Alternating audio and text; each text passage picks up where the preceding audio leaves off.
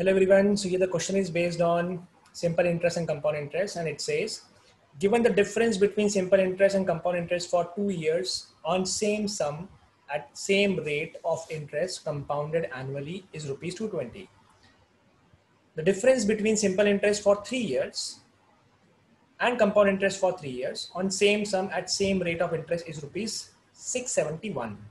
Find the rate of interest.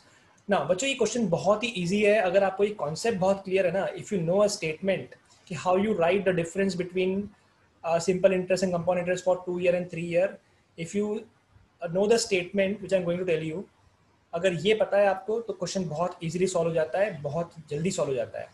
But पहले हम बात कर लेते हैं फॉर्मूलेज की. आपने फॉर्मूले पढ़े होंगे, अगर नहीं पढ़े तो याद रखिएगा. Compound interest for 1 year and simple interest for 1 year, the gap is 0. कोई गैप नहीं होता. कंपाउंडिंग एक साल बाद शुरू होती है तो गैप भी एक साल बाद बना शुरू होता है. First concept. Concept number 2 says compound interest for 2 year and simple interest for 2 year, the gap is given by PR square upon 100 square.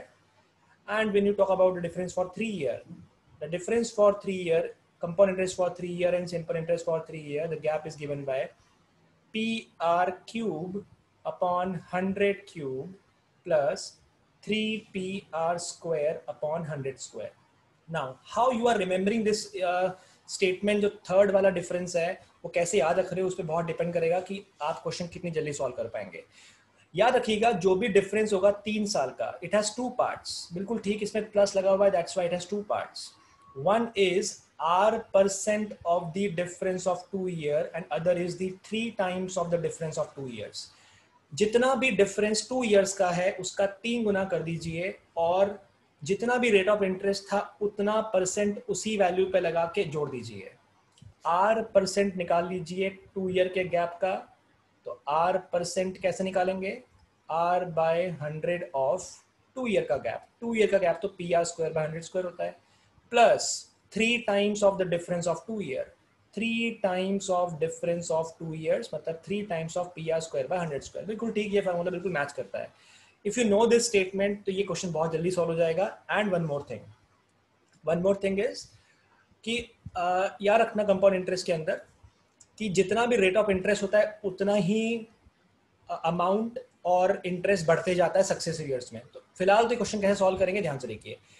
2 year का डिफरेंस दिया हुआ है 220 और 3 साल का डिफरेंस दिया है 671. सो compound interest for 2 year and simple interest for 2 year, the gap is rupees 220. Compound interest for 3 year and simple interest for 3 year, the gap is rupees 671. Now मैंने अभी बताया था आपको कि जो डिफरेंस होता है it has 2 parts. One is the triple of the 3 times of the difference of 2 year. So 3 times हो जाएगा बच्चों 660, राइट? 660. जो भी बचेगा what ever is the left out amount वो इसी का R% होगा. तो बच कितना गया है आप देखिए. 671 में से 660 तो एक तरफ हो गया because 3 times of the gap of 2 years, और बच गया 11 रुपए, 11 रुपीज बच गया. वो इसी का R% है. तो बताइए 11 रुपीज 220 का कितना परसेंट आता है? तो आंसर आ जाएगा 5%. याद रखिएगा. सो क्वेश्चन का आंसर आ गया. That answer is what? Answer is 5%. So how you solve it? Solve कैसे किया आपने? सॉल्व करने का तरीका लगाया कि डिफरेंस का फॉर्मूला जो है उसे आप याद करिए अलग तरीके से कि it has difference for 3 years, it has 2 parts. One is the thrice of the difference of 2 years and the other is R% of difference of 2 years. So triple कितना हो गया? ट्रिपल हो गया आपका 660.